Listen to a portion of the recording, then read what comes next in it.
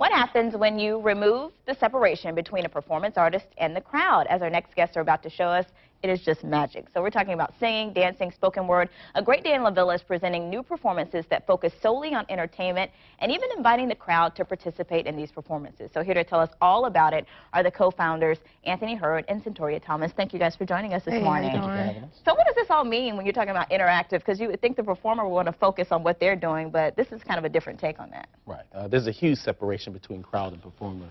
Lambent Nerve Center, which is the event, is an effort to merge them, to make the crowd a part of the performance, so they go hand in hand. A lot of times shows here, you know, performer performs, the crowd sits there, they think, okay, yes, entertain us, yay. This is an interactive performance. It's going to be. How do you be interactive now? We're going to be pulling people in one-on-one and literally performing to them, with them, asking them to join into our performances.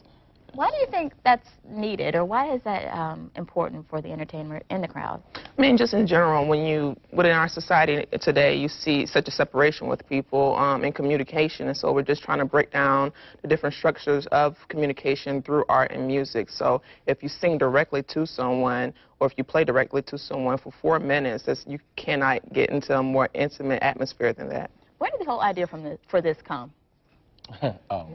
We watched the installment of Jay-Z's Picasso Baby, and we kind of adapted it and figured that dance, poetry, you know, other than just hip-hop, would be a great way to deliver that to the, to the city. Give me a little snippet, because not everyone might know about what Jay-Z's doing with Picasso Baby. Is there a way you can kind of...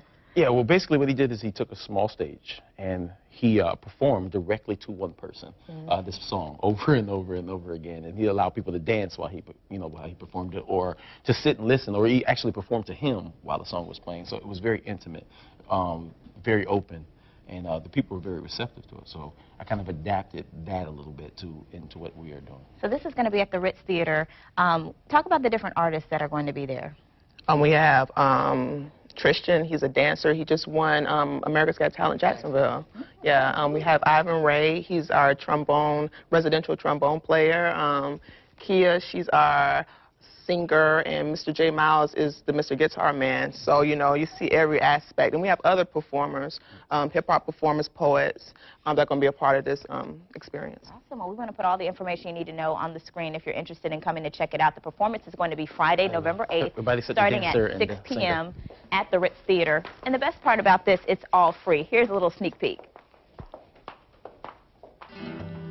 Girl, I know this might seem strange, but let me know if I'm out of order for stepping to you this way. See, I've been watching you for a while, and I just gotta let you know that I'm really feeling your style, and I do know your name and leave you with my number, and I hope that you will call me someday. And if you want, you can give me a store, and if you don't, then I ain't mad at you.